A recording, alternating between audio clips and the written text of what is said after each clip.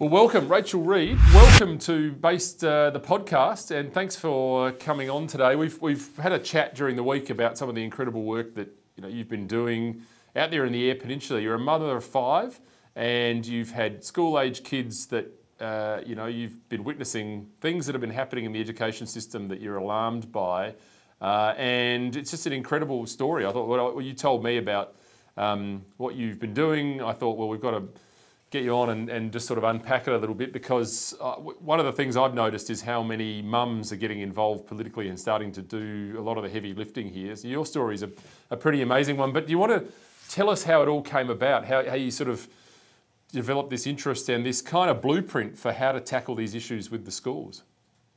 Yeah, well, last year I was chatting with a dad who's on the governing council of my school, and I've had kids in school for about 18 years so far, never been a part of a governing council, just totally not interested. But I really felt like I needed to join this year, or last year.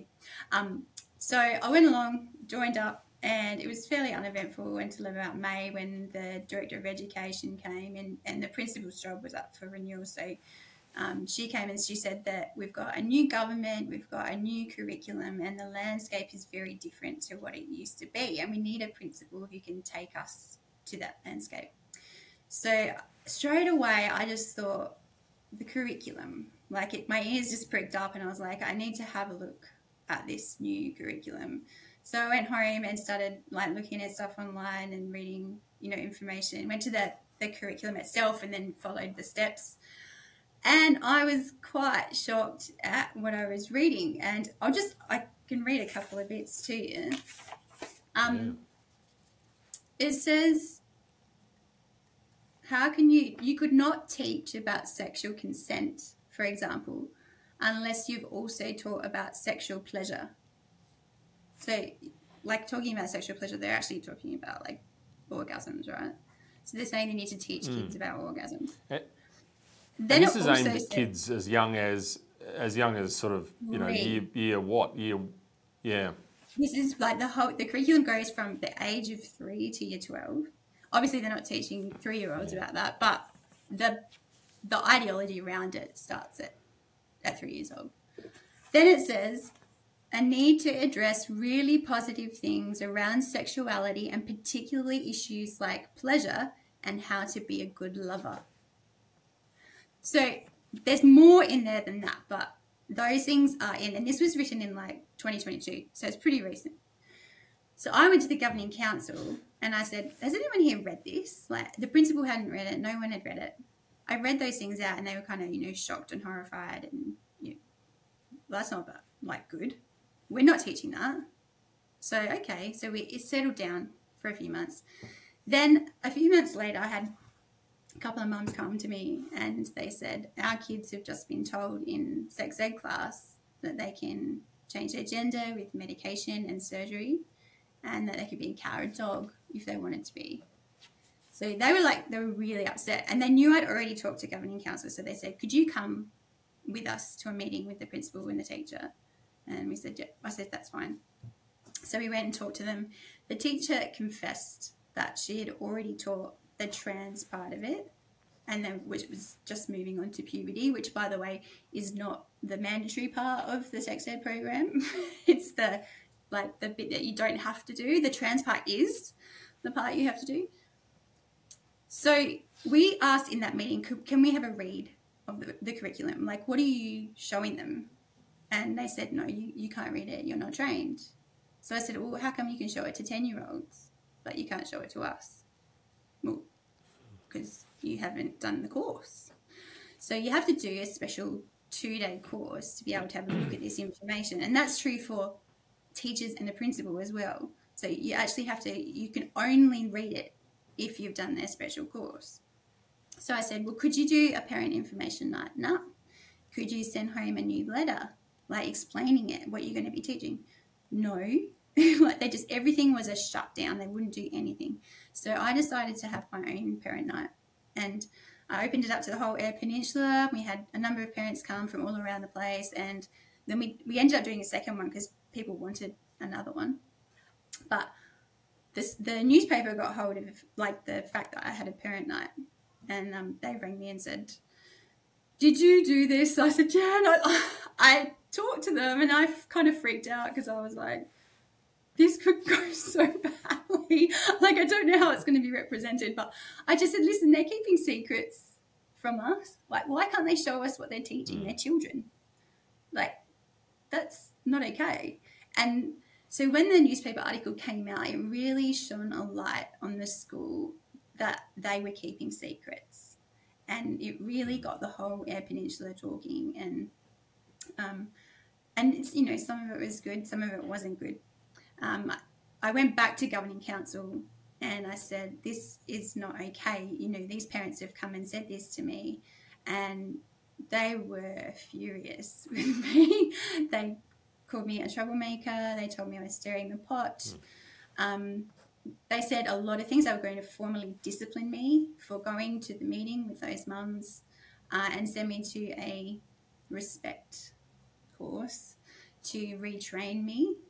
They, in their good graciousness, decided not to do that, and I don't know how they were going to enforce it, but that's what they told me, and they'd had official letters of complaint about me. I ended up having another parent night, and we had some plans this time, and so we decided to all write in to the school and to the principal, because they're legally responsible for the students and, you know, the happenings of the school. And I quoted the Royal Commission to them. So that's the Royal Commission into Institutional Sexual Abuse that Julia Gillard did. And it talks in there about the importance of parental involvement. And to keep a child safe, a parent needs to have open two-way communication with the school. They need to be able to speak into the policies and the governance of the school. So it's like, it really lays out this foundation that the parents are the primary caregivers, and so they need to be involved. And so I quoted that in this letter to the board, and Sam was reading it as well. Other parents did it too. One parent put something on social media and said to the parents of the community, like, you've got to like pull your kids out of this class. And then another parent wrote an open letter to a number of people at the school, and with all these questions, and said, can you please answer this? You know, what are you doing? So there was a number of us who really kind of came together and put some pressure on, and it really did make them feel uncomfortable. So in the end, the school went to Sam, and our MP, and they were like, we know we haven't done things right. We shouldn't have done some things the way we did, and we're going to do it different next year. So he came and had a talk to me about that, and he said, they're feeling uncomfortable. This year they did do things a bit different. They did send out a letter with more details. They did have a parent information night, and they decided to go with an opt-in option, which was much better, because at the moment the curriculum is opt-out only. So every child is in unless the parent sends an email to the principal saying, I don't want my child to do this. So there's no consent form or anything. It just automatically happens. But what I would like to see is an opt-in option where the parents have to sign a consent form saying that they allow their child to participate in that program and have full knowledge, full consent to what they're signing. And I just think that's fair enough. And I feel like that's common sense to, know what you're agreeing to. When some of the parents found out about this last year, they did take their kids out, and those kids actually got sent to detention, which is not okay. They're actually supposed to go to the library or go, have alternative arrangements where the child or children get looked after. But these kids actually got sent to detention, and that was something I complained about as well, because that's the parents' choice, but they were made like a spectacle of really in front of the class and sent out, and it gave the kids anxiety. Like it really shook them, and they felt embarrassed in front of their class. And I just don't think that's right. And they talk about bullying in this curriculum, and I'm like, well, What's that? Don't treat 10-year-olds like that. So yeah, it's been a big process, and I, I know they don't really like me, but at the end of the day, parents need to have the right to speak into this. Schools shouldn't be keeping secrets, and I think there's something that's just so important that we need to get across, and that is that sex talk, children, and secrets just never belong together. They just never belong together, because that's grooming. Do you feel as though, having come to your attention, do you feel as though there are a lot of parents out there that simply just understandably don't know what kids are being taught at school, including these sorts of lessons and kind of programs that kids are going through? Do you think that's endemic from the parents that you speak to? Have many been shocked when you've spoken to them? Totally shocked. And some of them, I think, don't want to believe it, because it kind of means they'd have to do something. But when they do realise what their children are learning, they're totally shocked, because they do trust the teachers and they trust the school, and they think, they would never do that. But this is what the teachers are being trained to teach. And they have gone through it like a brainwashing program, so that they kind of believe in it. Some teachers don't like it and they won't teach it, but the ones that do, they've been, been brainwashed to think this is a really good idea. Now, I know they're showing videos in class of, like, there's a TED talk of a young 11-year-old girl who's transitioned to be a boy and is now no longer a boy. She's non-binary. And she explains her process of transitioning. And then there's another part of the film that it has a lady saying, if anyone says anything to you that you don't agree with, cut them off. And I think that's a really dangerous thing to say to young people, to say, if anyone says anything you don't like, just cut them out of your life. Now, who is going to be the people, saying something they don't want to hear? The parents. And I don't think we want to, put a wedge between children and their parents. But that's what's part of this video. So, they talk about transitioning and all of that stuff, and then say, if someone says something you don't like to hear, just shut them out. This is to 12-year-olds, this video. I just think it's dangerous. And in terms of when you've raised this issue with parents and they've started understanding more, you're finding that you're now seeing parents getting more active in their schooling and more active generally in terms of the pushback, because that's what we're noticing here in Adelaide. We've seen quite a significant influx of mums who are worried about the education system generally, not just there's some of this sort of teaching, but also just the standards and the general indoctrination as well. Is that the experience over there? Has it been quite a big movement on the Eyre Peninsula? I think so. And it's not just the little school that I'm at. There's other schools. I'm talking to parents from all over, like all different schools. And they're calling me and saying, how do I approach the school? And that the first thing I would say to people is just ask to see the curriculum. Like, just, you don't have to go in all guns blazing straight up. Just say, is it okay if I have a look at the actual lesson plan, what you've got written down, and then if they don't show you, then you go, okay, well, there's a problem here because we've got secrets. And I have had a friend who, she went to her Catholic school and asked for the curriculum, and the teacher sent everything through, and I had a look at it, and they'd actually said to her, we're not talking about gender until senior school. And so I went through all the information she sent me, and I sent stuff back to her, and I said, they are talking about gender. Have a read through this, have a watch. And she went back to the teacher and said, I don't feel comfortable with this.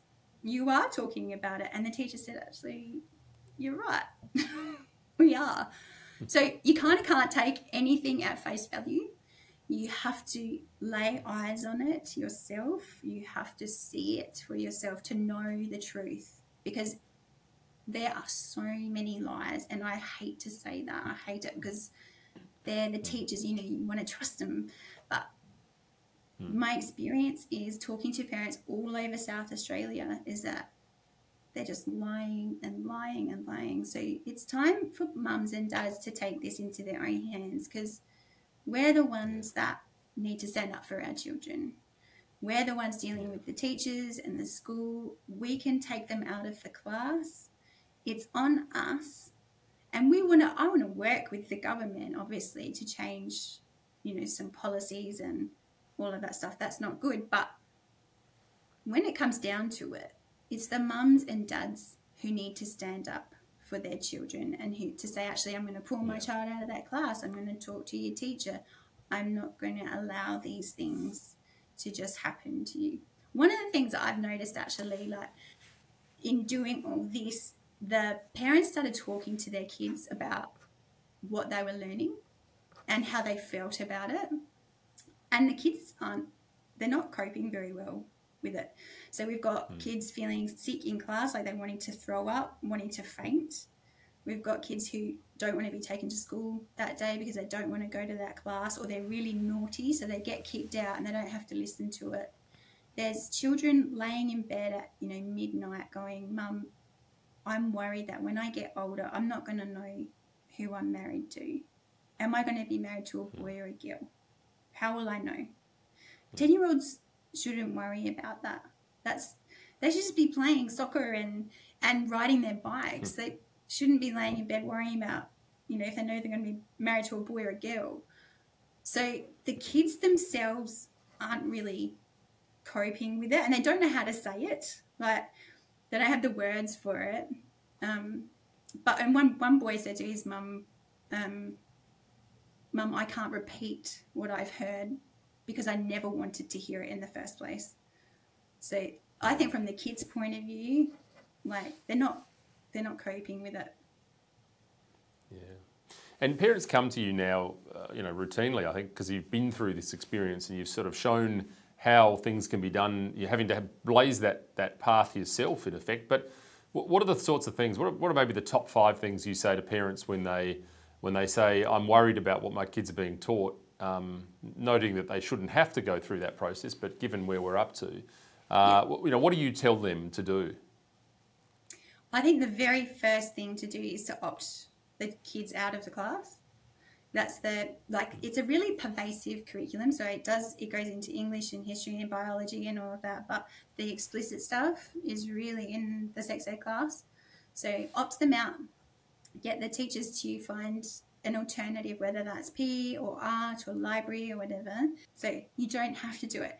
You can opt your child out. Secondly, I think get involved at your school. Like, join the governing council, start speaking into the life of the school and standing up for what you believe. And surprisingly, you know, there are other parents who feel the same way. You need to find them. If you go and talk to your school, do probably take someone with you, even if it's your spouse. But just don't go alone to talk to them. You need to talk to the health teacher, because this is in health and PE. And you can talk to the principal as well and say, you know, can I have a look at the curriculum? And then if they won't show it to you, then you can write a letter to the board and the principal, and then like talk to your MP as well, and then you can CC in anyone. Like, you can CC in a whole stack of MPs, and there's a stack of people that would be in favour and would want to help you with that. But talk to your local MP as well and find out where they stand with it. And I find having someone CC'd in just shows the school that other people are looking at this. It's not just a conversation between the parent and the school, but it's a bigger issue, and that sort of puts a bit more weight behind what you're saying, I feel. And, you know, talk to other parents and rally up a group, because we did it together. Like, there was a number of us all asking different questions and coming at it from a different angle and saying different stuff. And that's when the school really started going, ugh, like, we're not enjoying this. So yeah, talk to other mums and dads.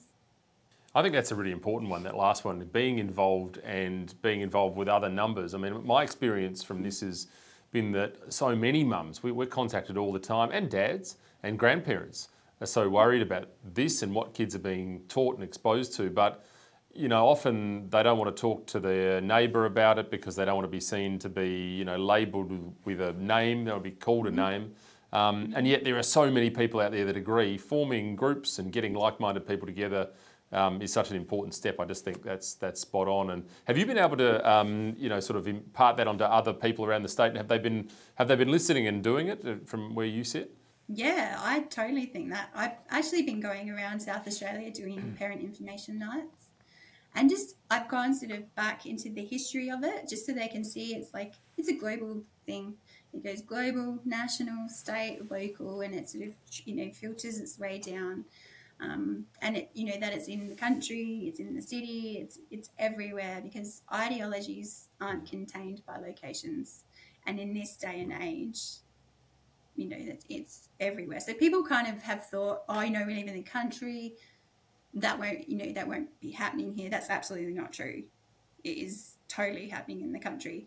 So I've been traveling around South Australia talking particularly to parents in the country about how to go and talk to the school and, you know, try and put some pressure on. Well, I mean, I just think it's just an inspirational story. And I just think, you know, the fact that it's, you know, these things often start with one person, you know, and I say in politics with mums as well. Mums shape the battlefield of politics, in my view, and I think you're showing that straight away. I just think it's a real credit to you, and hopefully, you know, parents who are listening to this can take some inspiration from that. Is there somewhere where they can, you know, follow you and follow what you're doing? Is social media or somewhere like that where they can sort of learn from what you've had to do in terms of, you know, getting it sort of blasting through the early stages of it? Yeah, I've got a Facebook page and it's called Parents for Safe Kids. And I just put up lots of information about, and I've got some documents and stuff up there. I've got the Royal Commission, I've got some policies, and, you know, so you can access those. And I do put lots of current, you know, things that are happening in regards to this area, education and parental rights. The other ones that you can follow are like Guardians, South Australia, that's huge. And In Defence of Children are really good as well. So that there's some, like, if you're wanting to meet people and get like a support network around you, those 3 Facebook pages will be good. I think that's just so important, and I just think, you know, it's a real credit to you and others. I mean, there are people all around the state, and I know all around Australia as well, that are sort of dealing with the same issues. And so, look, thank you so much for what you're doing and for the work you're putting in to sort of make it so that other parents don't have to battle their way through it so much. And, you know, it's a really good thing. And thanks for taking the time to come on and share it with everyone out there. Hopefully people log on and follow you and get some tips from where you've been. So thanks so much, and I look forward to following your progress. Oh, thank you. Thanks for like having a chat about it and getting the message out. It's so important. It's great. It's great. No, and much appreciated. And thanks again. And we'll be sure to watch from a distance with admiration. Thank you.